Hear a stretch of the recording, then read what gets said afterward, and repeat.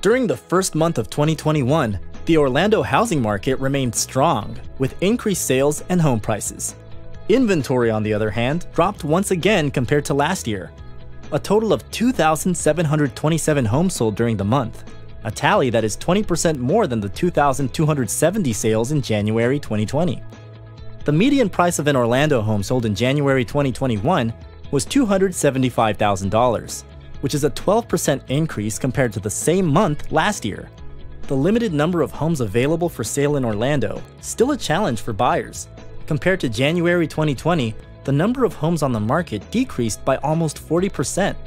Compared to last month, there are 12% fewer properties available. There are currently 4,233 homes listed for sale.